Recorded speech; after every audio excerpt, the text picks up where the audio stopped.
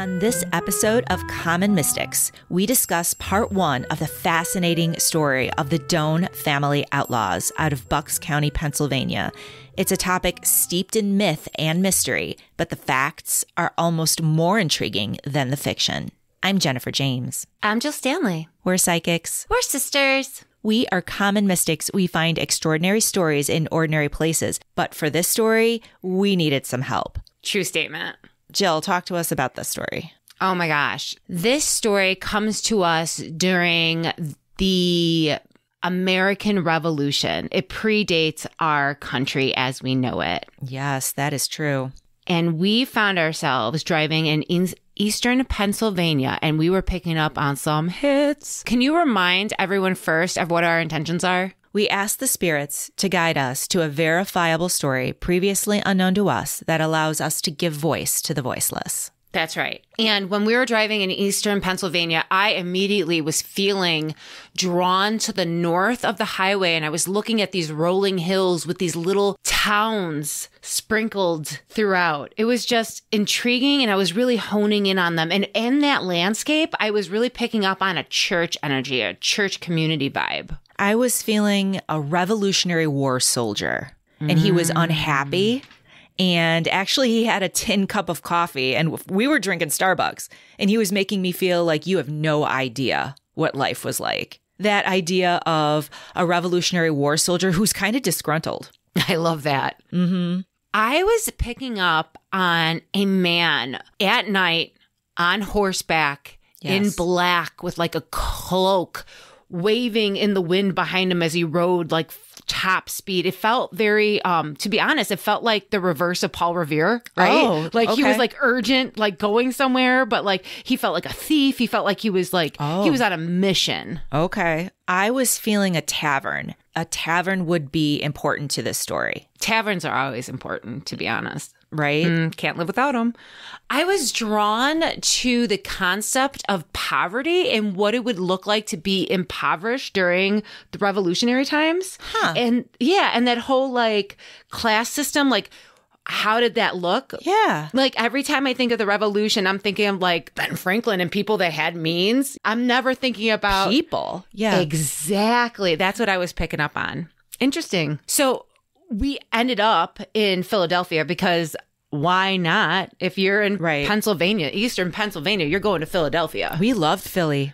Oh my God, Jennifer. Yeah, that was great. I was looking for real estate again. Yes, you were. I really was. So we ended up in Philadelphia, Independence Square. So Independence Square is like these series of buildings in the center of the city, and you have to like go through a line to get inside the square. Yeah. And we were doing classic Jen and Jill mess around inside the complex of the Independence Square. And while we were there, I was feeling the heightened emotions, like an energy of excitement, anticipation. But I also was feeling like it was very singular. Like I had blinders on like Seabiscuit. Like I couldn't get off track. I had to focus on those feelings. Does that make sense? I think so. And I remember that we were drawn to a particular area of the square, right? Yes. And we were being drawn to the east side of the building. Mm-hmm. On the west side was like the building where George Washington was, and like the first Continental Congress, and like all these kind of like really cool, important things. Iconic American things. Exactly. But instead of us being intrigued by that, like, wow, Washington was here, we were intrigued by this other building that we knew nothing about that was on the east side of the square. And the land surrounding the buildings was captivating to us. Mm-hmm. We spent more time outside around that building that we didn't know what it was than inside the building where George Washington was like inaugurated. You're right. That's true. When you say it like that. Doesn't seem like a good use of time. No. When you're in Independence Square. Do we know what that building was? Why we were drawn there? I don't know why we were drawn there yet, Okay. but I do know that it was the old original City Hall to Philadelphia. Okay. Interesting. So we didn't stay our whole time in the square, of course. No, we needed to find cheesecake. See, I'm such a chip. We needed to find Philly cheesesteak. Isn't it cheesesteak? Yeah, so we needed to find food. We needed to find food for sure. And as we were walking around, we were drawn to Carpenter Hall, which is a historic building. And we didn't know why we were drawn there. But Carpenter Hall and Samuel Carpenter seemed very, very important. And I wrote that down. Over and over again, there was these references to carpenter, like Yes. a different kind of carpenter. There's a carpenter here, there's a carpenter there. Right. We're like, okay, we get it. We They're get carpenters. it. It's Carpenter. Yeah. Important. Check. Check that box. Oh, And what Jill. else were we being pulled to? The Quaker Meeting House. That was insane. That was insane. Tell me why. Well, the first thing is we walk into this walled courtyard around the actual meeting house. And the meeting house is a museum and you can walk around in it, which we did. But first, we walked around the courtyard and what we were looking for was the old Quaker cemetery. Mm-hmm. And we couldn't find the cemetery. And then we finally found a sign explaining that, we were standing on the cemetery. In fact, that entire courtyard is a cemetery with unmarked graves. Except for a small number, I want to say it was 4 or 5 that were actually marked with headstones, but they were super hard to find. But you and I were on a hunt, searching around the brush and the trees and the bushes, trying to find where are these for. And we were singularly obsessed with finding the graves that were marked. And there was this sense that this was important, that there were Quakers that were buried. And where are they? And are they marked or unmarked? That is so true. Yeah. I also want to say, how many times is it going to take for you and I to feel the feeling of a cemetery and not see it, to realize, it's beneath us? Yeah, right. How many times that happens to us all the time? It's so funny.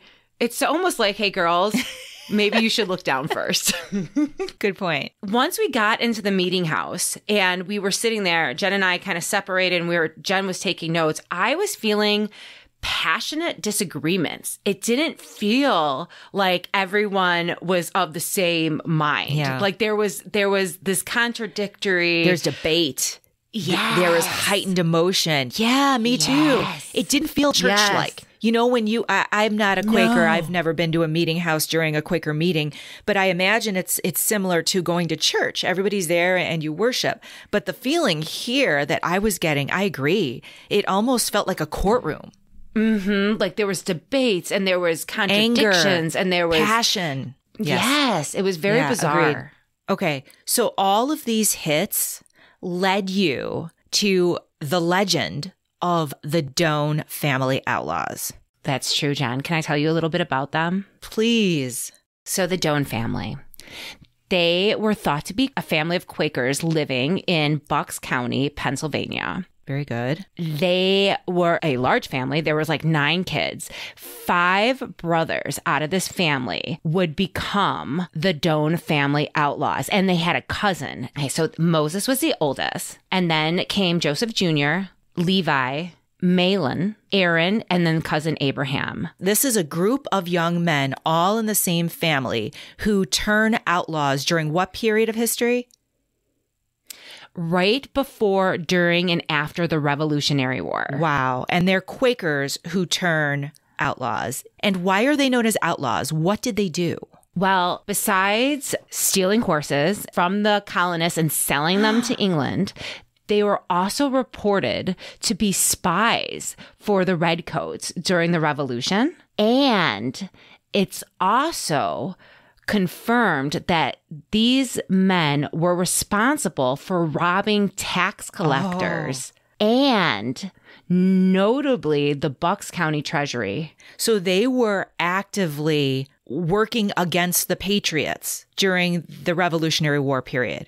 That's right. Wow. And this family, on their paternal side, they're like 3rd generation Americans. So it's not like they just came over and they're like, we're English. No, they were colonists. They were living in the Americas for generations when this happened. Not only that, but their father, Joseph Sr., had 2 farms and money at the time. So it's not like they were going to create money. They had money. They came from wealth. So this episode is different from our other episodes because instead of just doing the research and presenting our case and our voiceless all by ourselves, this time you sought out some help. Can you explain why you were looking for help telling the story? When you Google the Doan family outlaws. There is no reputable source of information in a one-stop place online that clearly gives you all the information you need to know about the outlaws, right? Or the family themselves. So there's either these fantastic legends that like people write newspapers about, or there's websites of generations of living Doans that romanticize their family roots and who they were, but there isn't something that was like definitive.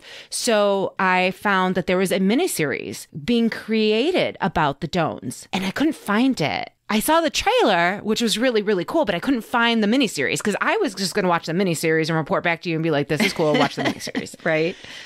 But I couldn't find it. So I sought out the producer and creator of the miniseries. Mark McNutt, by the way, is his name. Yes. And he was incredibly gracious with his time. And I emailed him and I said, hi, I'm a psychic and my sister's a psychic too. And we stumbled upon the story. We talked to us and he responded, yes. And not only did he say yes, but he was like, do you know Katrina? She's like a big deal. Katrina Weidman, who was a known personality and paranormal investigator who has been on several TV shows. I lost my shit, but I was really trying to hold it together and be completely professional. So I was like, wait, who?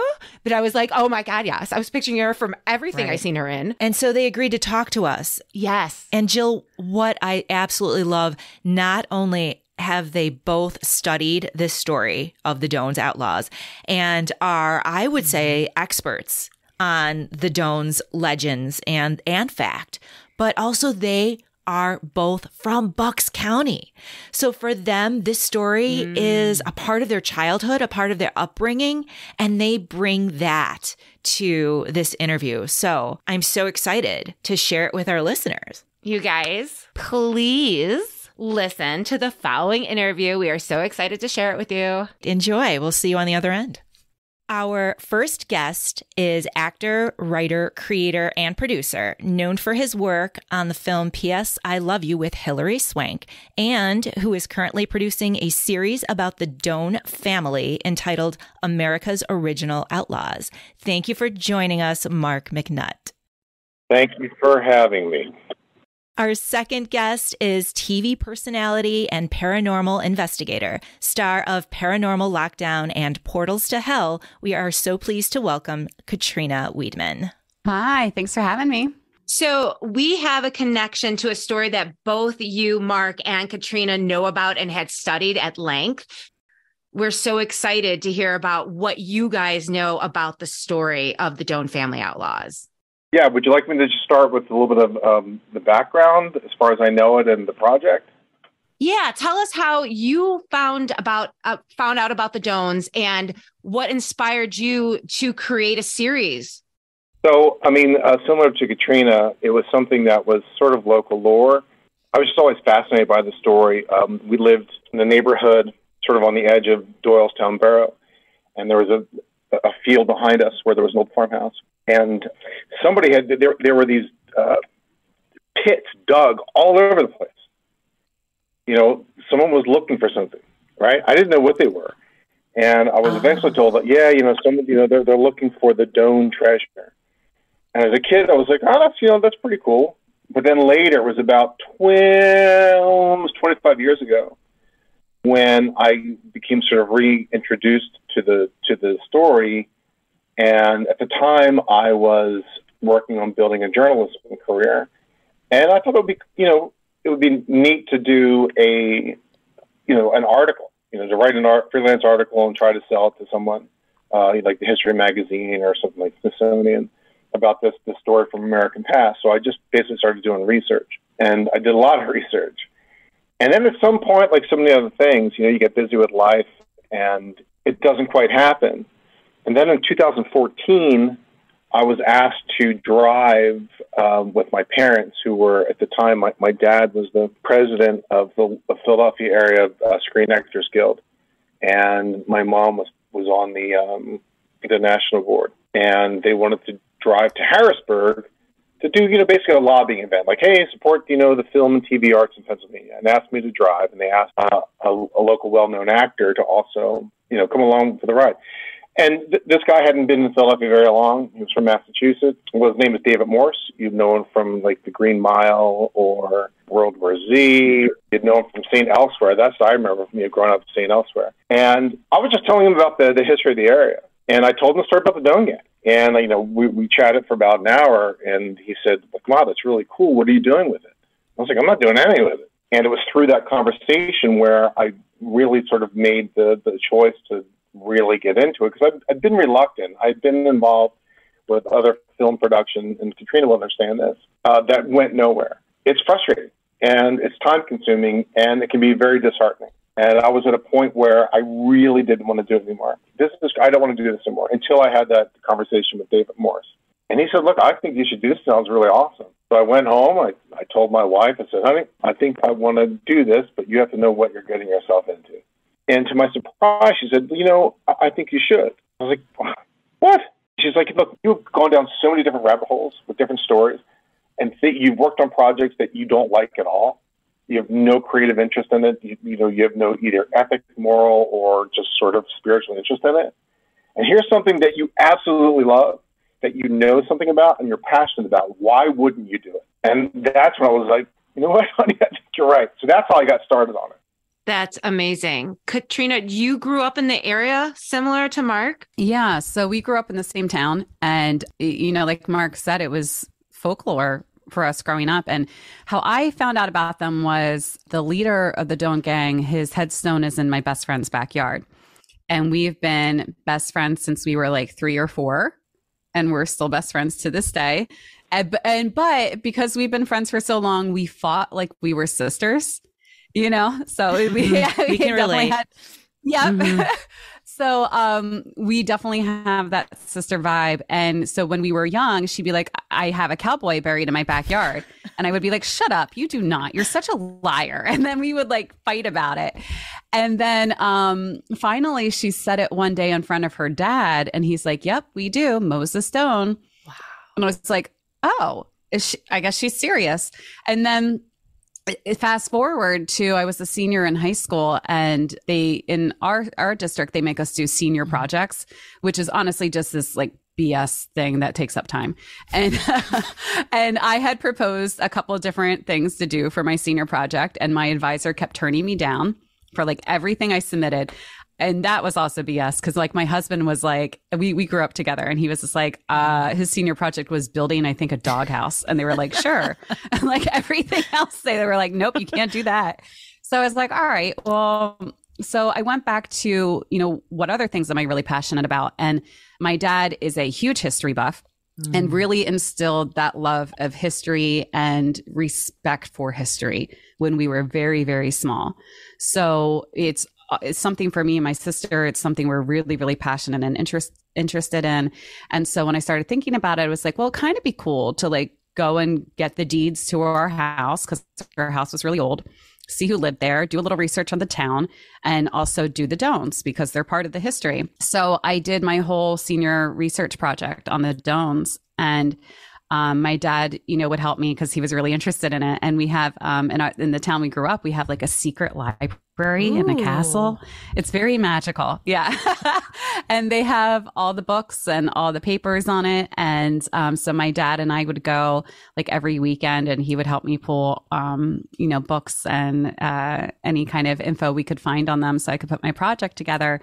And it just, it's such a fascinating story that I think once you get into it, you kind of get lost in the mystique and like, how have I not heard about these guys before? How come nobody talks about them?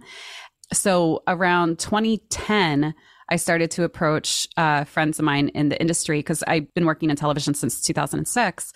And I was like, I really want to do something with this project. What do I do? Like, how do I get this out? Because I think it's a story that really needs to be told. And the roadblocks I kept coming up against, which I know are similar to Mark's, were history is very hard to sell. In television and film, it is extremely hard to sell because it's very expensive to make. The return is not always there. So they normally want something that they know is going to be a slam dunk. So I then, I kind of put it to the back burner, and then it came up again in like 2015 and 16. I started asking around to other industry friends. I'm like, I have this project that I really would love to get off the ground. And again, it was kind of like the same roadblocks. And then people had told me about Mark. And then Mark and I randomly connected. I kind of can't remember how we connected, Mark, but somehow we got put in touch with each other. And so Mark and I met and had coffee and just kind of talked about our love for the Doans and how, it's such a shame that their story isn't known because it's so important to the birth of our country. We totally agree. And we can speak to the rabbit hole because I, for weeks, have been trying to flush out an outline. And it's so last minute that Mark responded, thank you so much, because this is a dream come true to have both of you guys here, to my stalking emails on Facebook. I'm like, I'm not crazy. So we are so excited to hear about the Doans and their legends. Let's get right into it. So, Mark, do you want to start telling us a little bit about the family, who they were, and what kind of life they were living at the time? Sort of the myth of the Doan and legend was that they were, at least the way I was told it, was that they were sort of a miner sort of family and dime store hoods and not. It turns out that that's not true at all. They had a very prominent family. The eldest Doan came from England and originally settled in Marblehead, Massachusetts, and then through one of the William Penn land grants, got land in Bucks County. And then the family grew. But they were a very prominent family, and they owned property. At some point, one faction of the family, the kids of Joseph Doan, during the time of the Revolutionary War, decide, we're going to be outlaws and support the British. There's always been speculation as to why. There's various theories. Well, there was, sort of fighting against taxation, right? But guess what? Everyone had to pay taxes. I can understand the Quakers not wanting to do it because of their faith, but these guys, there's zero record of any of the known outlaws ever attending a Quaker meeting. So that's interesting. To say that it was because of their religion, it's just not true.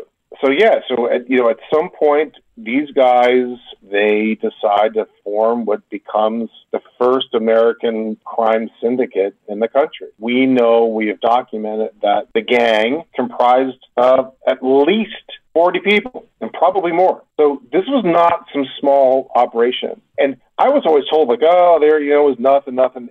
That's not true. It was huge. They robbed, the guys who take taxes?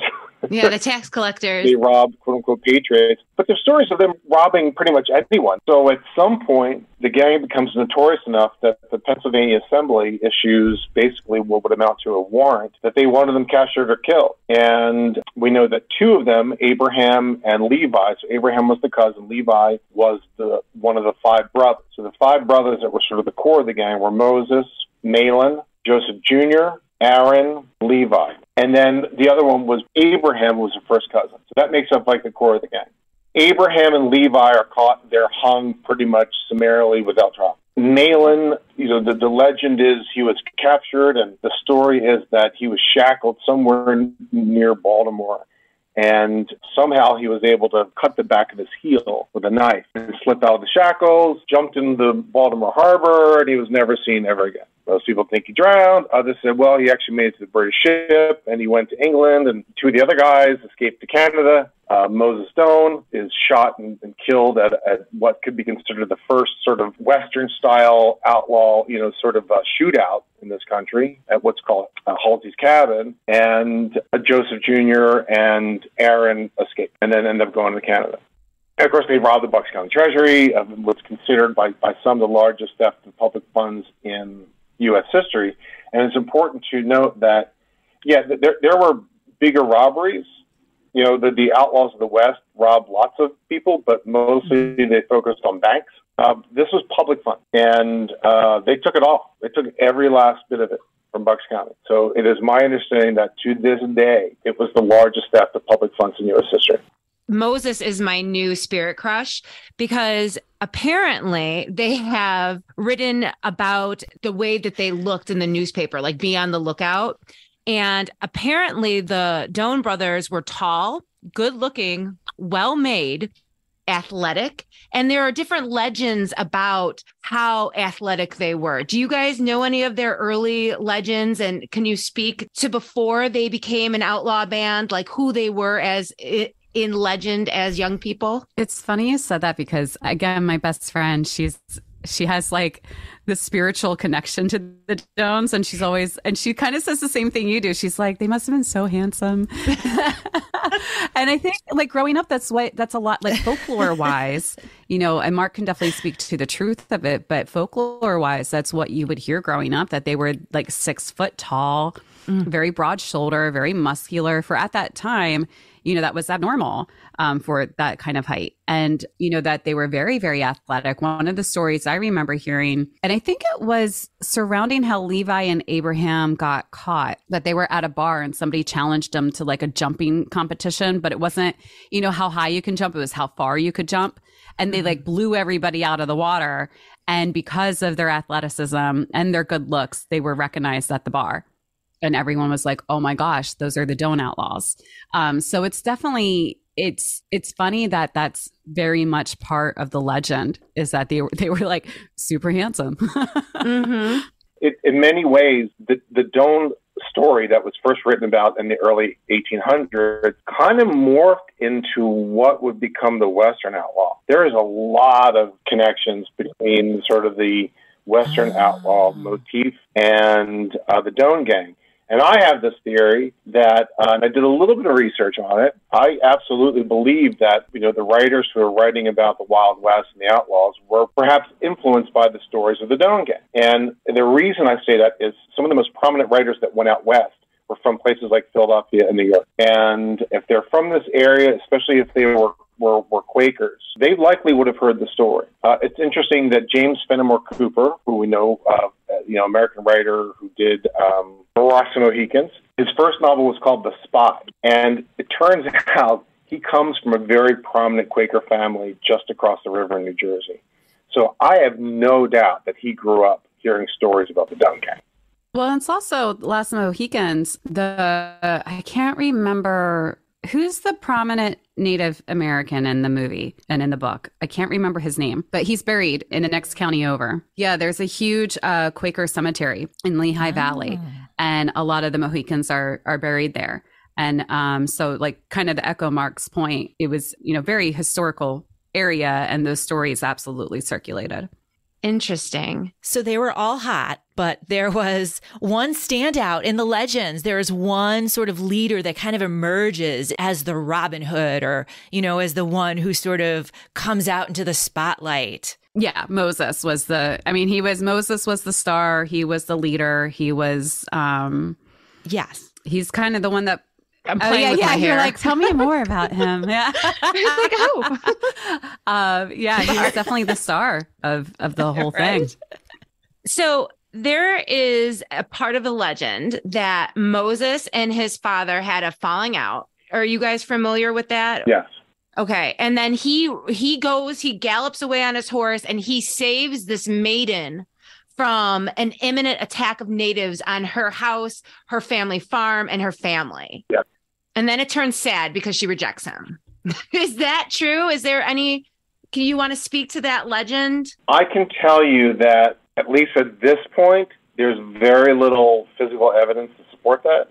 But I have found through my experience that so much of what I was told originally was just myth turned out to be true.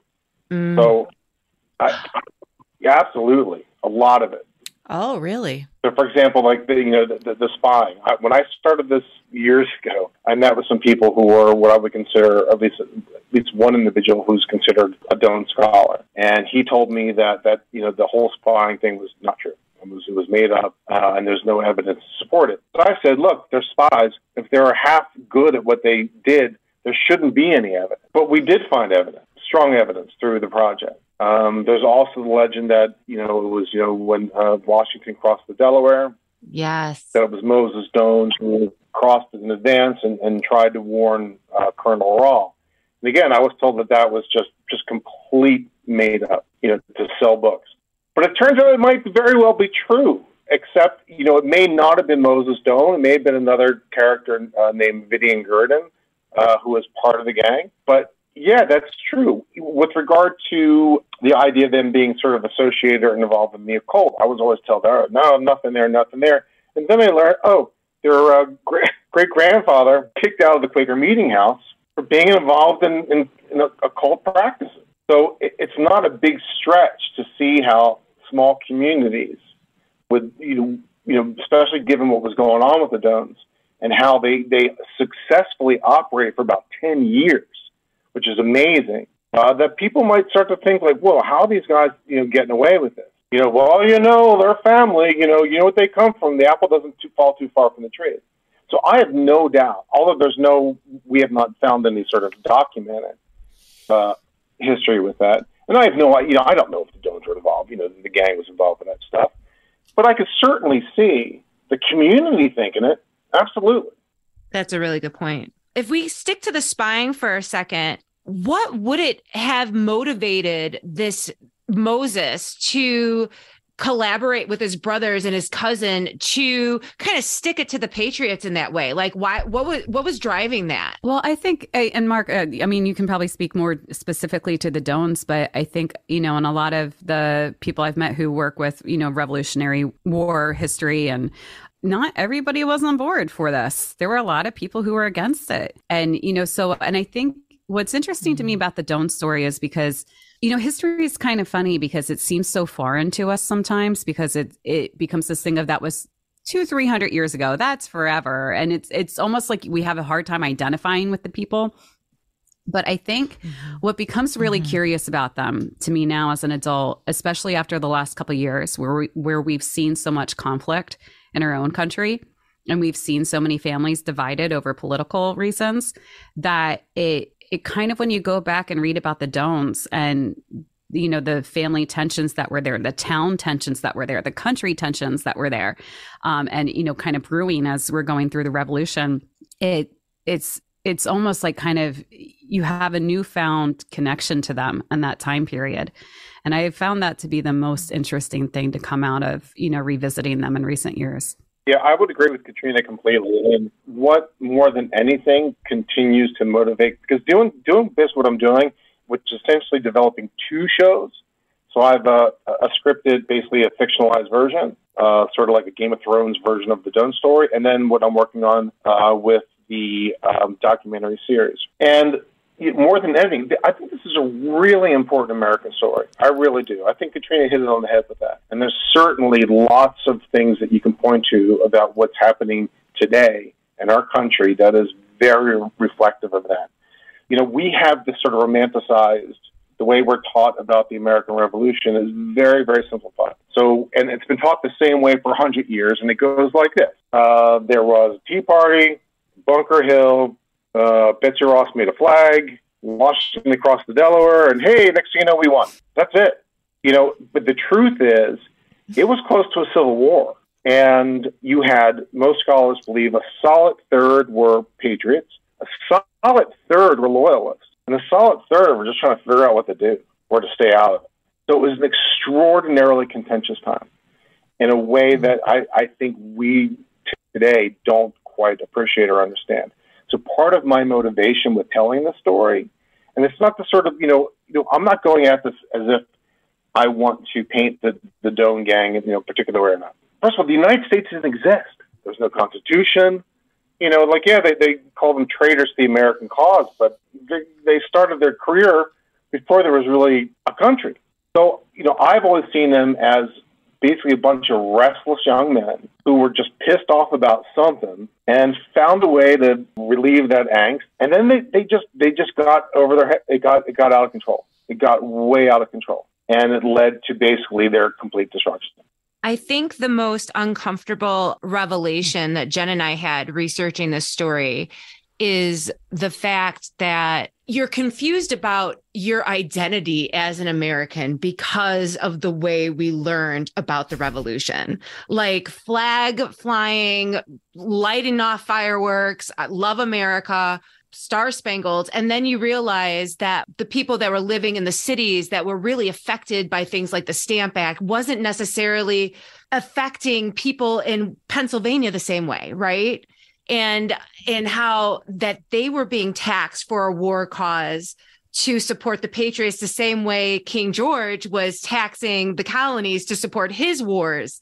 So it feels so like there's this hypocrisy, there's this give and pull, and you think like, whose side am I on here? Because that would suck if I were a Doan.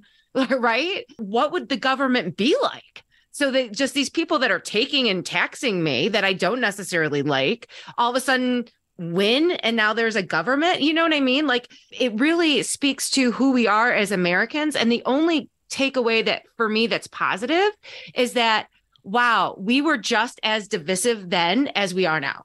And that it's kind of comforting in a weird way, because you're like, oh my God, this country's falling apart.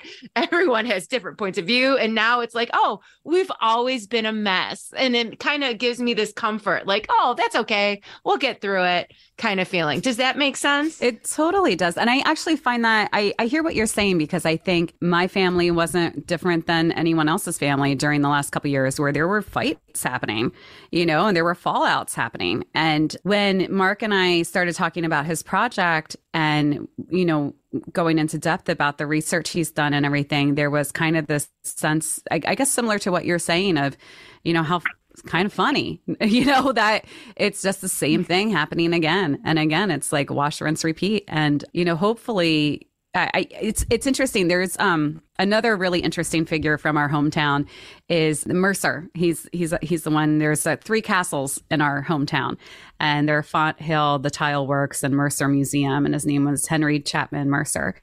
And I always describe him as the 1800s version of Indiana Jones. He was this very eccentric, wealthy young man who his rich aunt kind of funded his lifestyle. He was very well educated, and he went off and explored Europe for 20 years and collected he was kind of like a hoarder, actually, but of really interesting pieces. And he collected all of this stuff, and he built a whole museum for it. But what he did in I can't remember the year, I want to say it was the 1920s, but he did a lot of research to find out where Moses Doan was exactly buried, because nobody really knew, because his family specifically did not want people to know where he was buried, because they knew his grave would be desecrated. So Henry Mercer did a lot of research to try to find out where the body was so we could mark it. And the townspeople were very angry about this, because they're like, you're glorifying somebody who did bad things, and we don't want that in our town.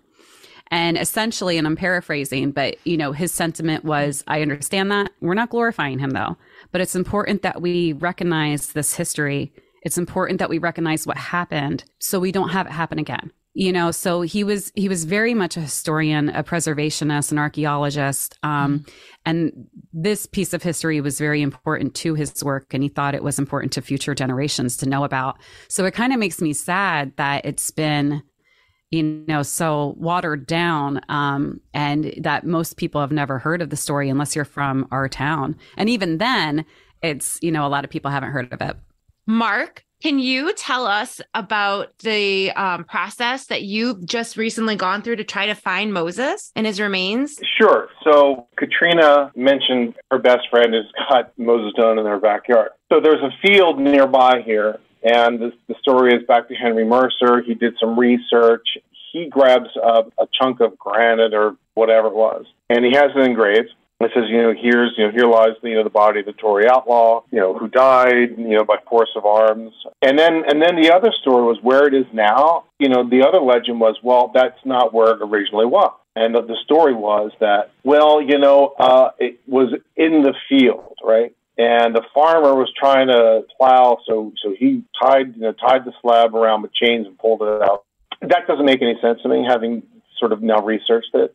There was just as many fields and farming, maybe more then. There were fewer trees there than there would be today. You would not bury somebody in the middle of the field like that, because you wouldn't want them being churned up.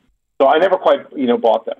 So what we did was we went to where the slab is, and we did some research. I do have a photo that Henry Mercer took where he writes on it in his own handwriting saying, this is where the body of Moses Doan is, by the hickory sapling, in, I guess it's, what is it, Bedminster there, Katrina? It's Plumsteadville. Oh, Plumsteadville? Yeah, which is, for listeners, it's still in Bucks County. It's all in the same area. Yeah. So what we did, we started with, the first day we were there, we just started simply with metal detector. Because the story is that, when Moses Doan was killed at Halsey's cabin, that the posse took him and his body to a tavern, and they kind of partied over him for a bit, and then brought him to his grandfather's house. From there, it gets a little, I'm not really sure. Does the family bury him, or maybe the posse? It's really kind of unclear. But what is clear is that there wasn't a ceremony, and he was likely quickly buried, maybe within hours from the time they had the body back. So chances are he was buried in whatever he was wearing, which would include things that would be metal. So that's why we started with metal detecting. And we went through, and honestly, we didn't get many hits at all.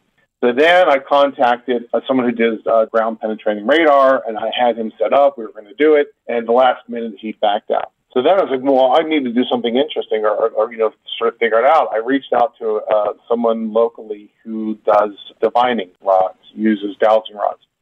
I got it through sort of basically a community chat, because there's still folks up here that will use it. There's people who still work professionally as dowsers, are hired off, by electric companies and water companies. And I was I'd known about dowsing because, I watched stuff like that. And I'll never forget, maybe like 10, 15 years ago, I was walking up the street and there was someone from our local water authority dowsing, to find this name they were going to dig into. And I was like, are you serious? Was the guy joking? No, they weren't joking at all. So in some communities, it's still used. That's so cool. Seriously used. And up here, apparently it is. So we went, I took this guy over there, and immediately he was getting hit. And we went around the slab, and he was having me put these little flags down. And at some point, he started to retch, and he walked away, and I had no idea what was going on. And I looked at my crew, and we were like, oh, what should we do? Nobody knew what to do. The guy must fell over. And this is just some sick, middle-aged, in his 60s, former is a Navy veteran. He, looks like sort of a regular guy from around here, which means he's got a beard and a camo jacket and wears boots. And so it's not what you think of when you think of someone who might be sort of more spiritually inclined. And he walks away, and I look at the crew, and I just give him the symbol, keep rolling, keep rolling, keep rolling. So he had already lost his mic. We were all mic'd up. For whatever reason, his fresh battery, once it was on his body, drained immediately. And my sound guy, who I spoke with today about this in advance of this conversation, reconfirmed that for me, that he'd never seen anything like that before with this guy. So he walks away, and he's crying. And I'm like, oh, my God. And, I felt bad. I didn't know what to do. But at the same time, I hate to say it, but I'm like, wow, this is great television. And, and I'm like, are you all right, man? You're all right? That's completely fair. Yeah. Well, and he didn't have a mic, but I still had my mic on. So we picked it up through my mic. And he's just saying, he's here. And I'm like, who's here? He's like, he's here. I'm like, who's here? And he's like, Moses is here.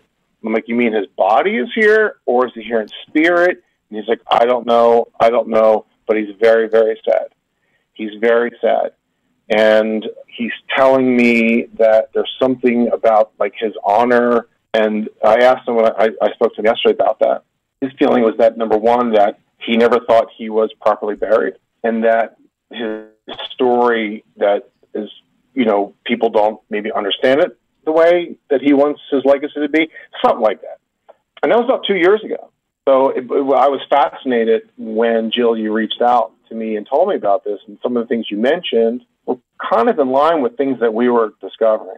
Yeah. Jen and I really believe there's something about this story that is so much bigger than us in this little podcast. There's something bigger here that we're just scratching on. And these people want this story to be told. There's no way that this can just be serendipitous without the Mercer Museum is creating an exhibit in 2024, your miniseries that I personally am really excited to see about. The whole thing is fascinating for so many different reasons. And Mark, when you were talking about possibly the Doan's brothers being the inspiration for the cowboy archetype, that is insane. I had never thought about that. And then bringing in the connection with James Fenimore Cooper and his work. That's just crazy. What I think is also just fascinating about this family and Moses in particular is that you brought up George Washington, right?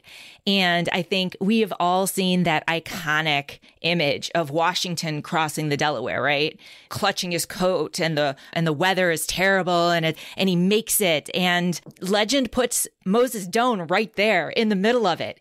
And in that legend, he knows the army. He's watching, he's spying for the British, and he knows the Continental Army is on the move, and he rides his horse as fast as he can, and he makes it all the way to the British general, Rawl, who happens to be in the middle of a card game and so won't see him. And so instead he writes a note and sends it to him, and the general just puts it in his pocket and doesn't read it. Like, that's insane that legend puts him right there. If only General Rawl had read the note, Doan's would have saved it all from, the Patriots, right? Like, it's just crazy. And I don't understand what the fascination is with this family.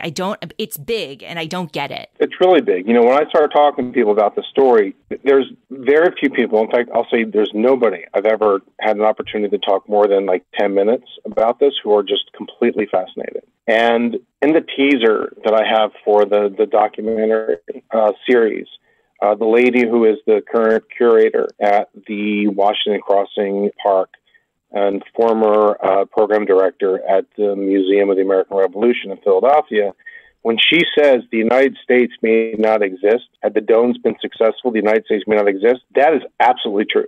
Absolutely true. It makes me feel so fragile. Exactly. Yeah. Well, we realize that so much of what we have today, had things changed even slightly, the whole world would be different. So these guys, rightly or wrongly, contributed to where we are today in a very, very profound way. And, just as sort of an American story, it should be told. And like Katrina, what blows my mind more than anything is, why doesn't everyone know the story? The other thing that comes to mind is history class, right? All through elementary school, when you learn about the revolution and the origin of our country, you don't hear about the other side. And it's, of course, a foregone conclusion that the Patriots are going to win. And you're just kind of going through the motions of learning how it happened. But you don't really appreciate that it could have gone either way, like you just said, Mark. And I almost feel brainwashed now, like really thinking about what was happening. Like that was not presented to me when I was learning about my country.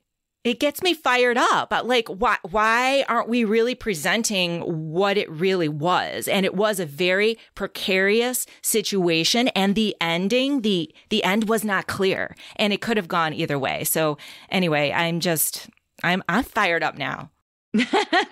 I'm very sensitive because you guys are spending so much time with us. But I have a couple specific questions about the legends that I want to know true or false. So you guys can either say like BS or fact. It's kind of like a lightning round. And you both can answer like your own perspective and what your circle of reference is. Joseph Jr. dressing up like a lord and like crashing at different people's houses in Philadelphia, like the elite people of Philadelphia, and like totally like pretending to be like an English lord. True, false? Again, it's one of those things where there might be some documentation over there. It's just one of the stories that's passed around, but it's certainly in keeping with what we know about their personality. It's fabulous. Part of my show, I've included a guy who is a behavioral psychologist, and he's also interested in this idea of, I forget what it was called. It's sort of an emerging sort of psychology, where it's sort of a historical psychology, where they can make, based on certain behaviors of patterns, even in the past, they can basically create a profile.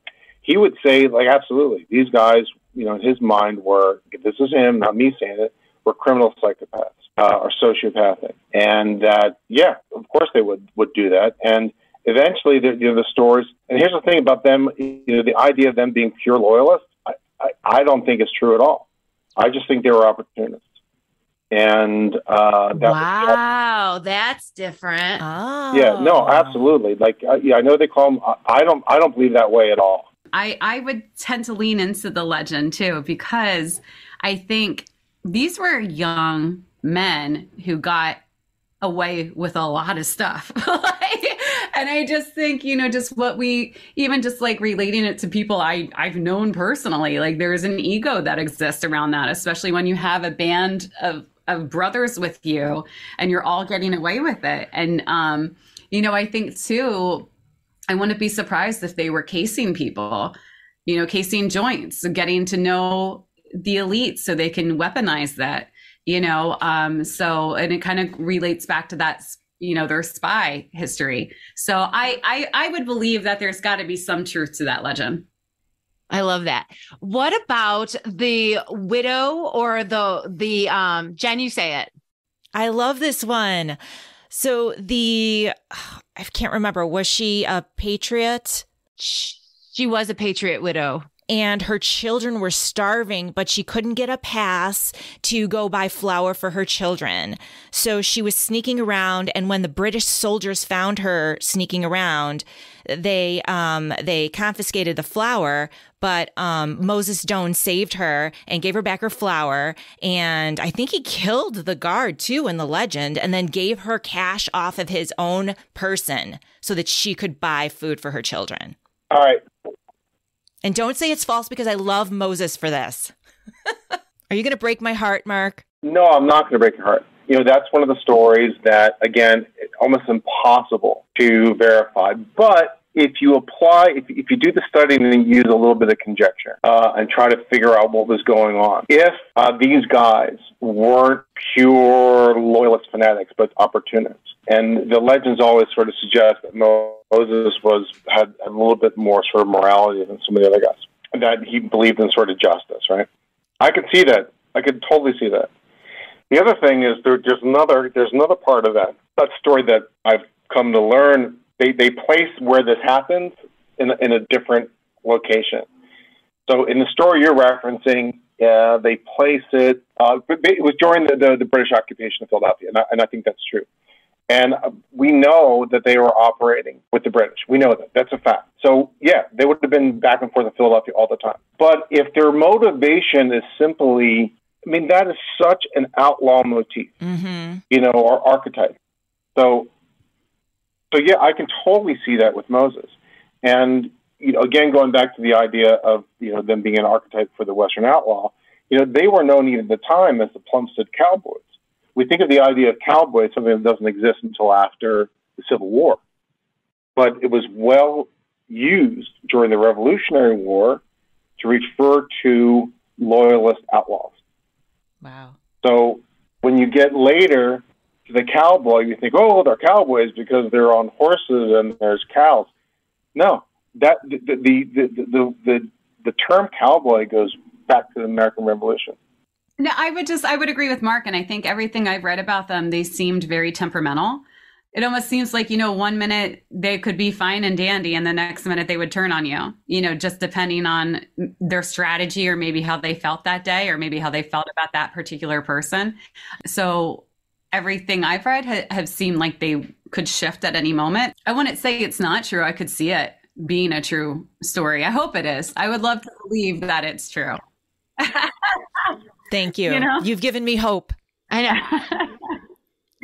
I want it to be true. It's so Errol Flynn, isn't it? Yes, it's Robin Hood. It is Robin Hood. Living in and hiding out in caves. True, false? So, again, one of those things that I've asked various scholars. And again, the answer is, well, there's no evidence. But the truth is, where we are in Bucks County, there's caves everywhere. This part of Pennsylvania is basically sitting on a gigantic limestone underneath. So we have probably hundreds of miles of caverns below us that no one knows anything about. So if you're going to be successful and be on the run in a community and even broadly where people talk, my feeling is, of course they would. I mean, why wouldn't they? I also believe that they avoided a lot of the roads and used the creeks. So around here, we have some strategic creeks, right? There's a little bit south of us in Chester County is the Brandywine, and then in Montgomery County is the Perkiomen, And then you move into Bucks County, and we have the Tohickon. Those are sort of like the three sort of main big creeks. And then there's other tributaries off them. I absolutely believe that they use those creeks to navigate and to stay away from some regular traffic. So no proof, but yeah, of course they would. I would have if I was an outlaw and was aware of these places, and I'm sure they were aware of them. Well, and that's the thing too. It's like people use the caves now. You know what I mean? Like when I was a teenager, people would go to the caves and like drink and party and, and then I had friends who would go and metal detect in the caves looking for Doan treasure, So I just think I'm with Mark that it just makes sense, and the lime kilns, there were kilns that, oh gosh, I can't remember the size of them, but they have like old pictures of like the men standing in the kilns and they're like surrounded. I mean, they're huge caverns, that are in this area. So I just think it makes sense. And also I think, I see this a lot in the paranormal work when we're trying to dig through history. So much is orally passed down because for a couple of reasons. Sometimes small towns, they lose their records. It just happens. Sometimes things aren't documented because either they didn't think they were important or they were purposely not documented. That happens a lot. It's just stuff that I've seen continuously throughout, the close to 20 years I've been working in television. And when you're trying to dig through history, and especially in smaller towns, and especially, the Doans, there's a lot of debate about whether they were good or bad. And generally, when I was growing up, from what I heard, the opinion of them were they were bad. They weren't good men. But I think if that was a consensus that a lot of people had, then they probably wouldn't have wanted to document a lot of things that happened. They would have wanted to brush it under the rug because that's just human nature. That's what, and you can see that in any small town you go to. I've seen it so many times. So I think, and I understand, all the experts that Mark speaks to and everything, their consensus on, well, if it's not documented, we can't say it, which is true. But I'm in agreement with Mark where there's, but there's holes, so what could those holes mean? So yeah, I totally believe they use the cave systems. Well, yeah, and I think just what Katrina, I'm sorry, with regard to the mean bad guys. When you have an outlaw franchise, so to speak, that has as many as 40 guys, at least, you're going to attract some real a-holes. You are. Scummy people are going to be attracted to that. So what I would like to find out is how many of those stories of the Doan gangs doing like murder and other things was them or people who were associated with them. And they just said, well, it's a Doan gang. Yeah, I totally agree. You know what I mean? That was a Doan gang. Yeah, because we also have, was it Aaron or Joseph? It was Joseph that came back to apologize for his family. And I don't think you do that unless you have some sort of moral compass. So I think a lot of it goes back to what Mark said earlier in the conversation, that these were young men, maybe opportunists, and things got really, really out of hand. And that, I think Mark is exactly right, where it probably attracted some, pretty colorful characters who probably didn't have good intentions at all. But I think just the act of Joseph coming back to, apologize for everything that happened, he didn't have to do that. And he did that. That was a choice. So I think that shows some character there, or at least some character growth in his years. Two closing thoughts that I have. And then Jen, if you want to pipe in, and thank you guys so much for all your time. Thank you. Truly. First, this area of the country really surprised me. Jen and I have driven around since kids. Like our mom would just put us in the car and we would just drive around. And the energy coming off of the land in Eastern Pennsylvania is so strong and so intriguing. It really did shock me. And just hearing about the limestone and the creeks, those are metaphysical things that I use to stop eating as much. You know what I mean? I'm bringing those things into my world to create something to bring about energy. And that is naturally exuding from the land in your area. So it's really special. And it surprised me. Also, I think it's really clear that this story needs to be told because they're not letting up. And I really am excited with Mark to continue the conversation. But Jen, what do you have to any closing thoughts? Because this has been amazing. You don't even know. Like, honestly. I just wanted to thank you both. It was great meeting you. But Katrina, at one point you turned off your mic, so I just wanted to know what you wanted to say. Oh, yeah. I was going to actually agree with Jill about the energy in this area. It's funny because there's a part of Bucks County called New Hope where all the Impressionist artists would go in the 1900s. And they all lived in this area because there was such like a connection to it. And there was so much beauty there. The landscape was so, unique. And also you have Oscar Hammerstein, who chose to make his home here.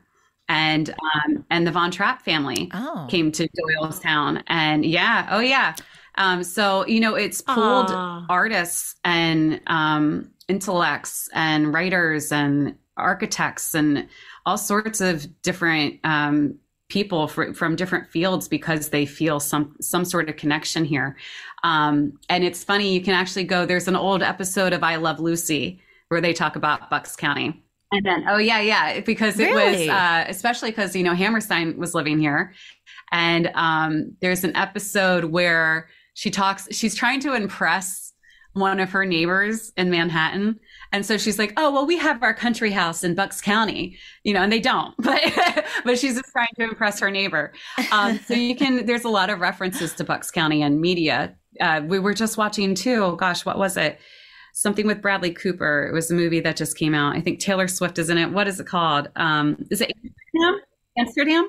Oh, I know what you're talking about. I think. Yeah, I'm pretty sure it's Amsterdam where they mention Bucks County as well. So it's always been a pull for artists and history buffs, especially. So it's a pretty magical place. The other one, Katrina, I just thought of that HBO series, The Gilded Age. Anybody familiar with that one?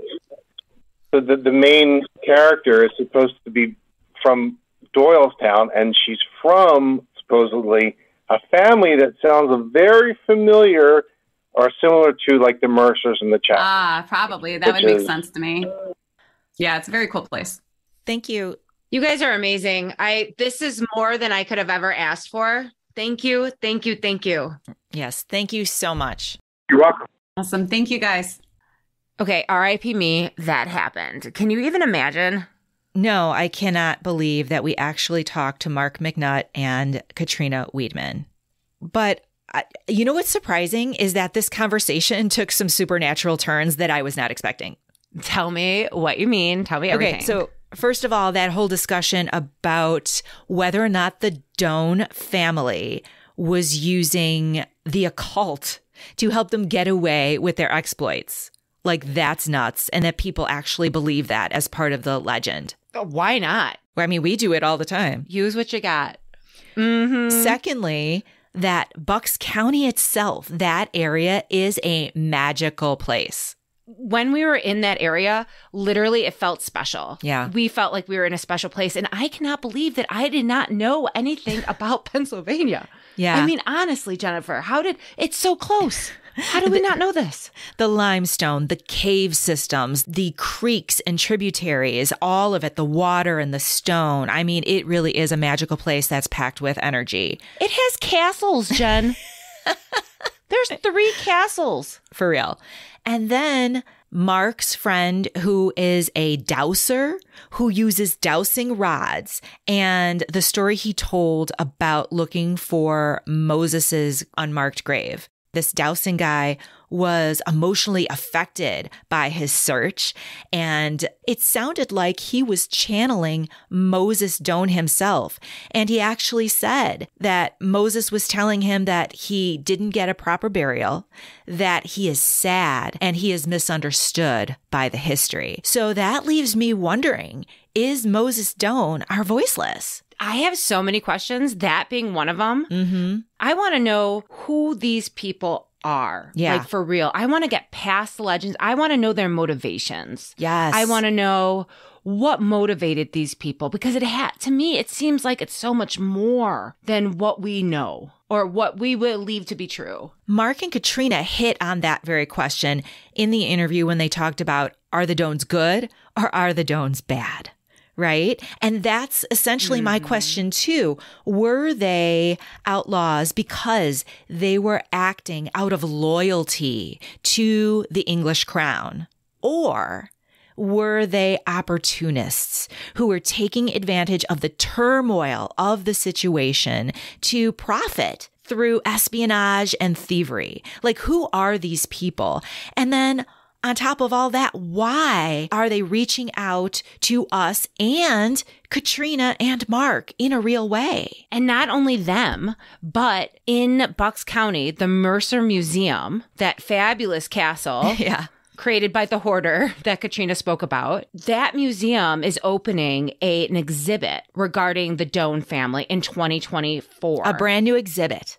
A brand new exhibit. So it seems like people, independent of each other, are intrigued, inspired at this moment by these people. This is so much bigger than us. Do you think we'll have any opportunity to talk to some of the historians at the Mercer Museum? I spoke to Annie and Clint, and I have to tell you, they're lovely, and they agreed to speak with me again on record for our listeners. Wonderful. And what about, do you think there's any opportunity for us also to follow up with the dowsing guy? I have his number. And I am so bold. I am going to find him, call him, and have a conversation, not just about that day with Moses, but his process. I mean, that's just really cool. 100%. And I've tried the dowsing rods before. I'm doing something wrong. Me too. I need to learn. Yeah, for sure. Very good. Jen, if somebody wanted to reach out and learn more about Mark's projects with the Doan Family Outlaws or what Katrina's up to, because she is just amazing, where would we send them? You can check out Facebook, America's Original Outlaws, for more information about Mark's project. And again, he's not only doing a scripted miniseries, but he's also working on a documentary too. So check out his Facebook page, America's Original Outlaws. And we will also drop the link to his most recent teaser for the series in our show notes. He said it's not ready for public viewing yet, but it will be soon. I'm super excited. Now, as for Katrina, you can reach her at Katrina Weidman on Facebook, Instagram, Twitter, TikTok, and YouTube. And her website is katrinaweidman.com. She has so many projects in the works, Jill. She is currently doing Travel the Dead, which is a multi-part paranormal investigative series on her YouTube channel, and new videos hit every Wednesday night. So check that out for sure. She also just recently did the last physical calendar for pinupsforpitbulls.org. And you can still get a calendar with her in it and autographed as well, if you wish. You can check out her website at katrinaweidman.com for that. And finally, she has an upcoming new single called Suffer Me that is being released in March. Also, she is doing her first in-person event in 3 years this May for White Hill Mansion Paracon. Check out whitehillmansionparacon.com. And she's doing it to raise money for that historic location. So, wow, lots going on with Katrina. And again, all this information will be dropped in our show notes. I want to know, is there a petition we can sign to get back Paranormal Lock-In? Paranormal Lockdown? Yeah, we need that back. I loved Paranormal Lockdown with Katrina and Nick Groff. However, I gotta tell you, I'm really liking Portals to Hell too. It's scary, but I like Jack Osborne and Katrina Weidman together. So you have to check that one out, Jill. I know you usually record them for me, so I get all my Katrina fix when I go to your house. All right. So do you want to tell people where they can find us? Okay. Well, before I do that, I just want to say, you guys, we love you. Thank you so much for everything. I have an ask. Can you please tell your friends to listen to us? Download our... subscribe and download our podcast. That would mean so much to us. Tell your friends, tell your neighbors, tell the people at the grocery store. Tell everyone you know that's interested in podcasts, because we are growing and we are so excited to have new friends and to build this community. Other than that, you can find us on our website, commonmystics.net, on Facebook, Instagram, and Twitter at Common Mystics Podcast. Download us and listen in wherever you're hearing your favorite podcast. But if you happen to be on Apple, please leave us a positive review so other people can find us. Love you all. Thank you. Thank you. Good night.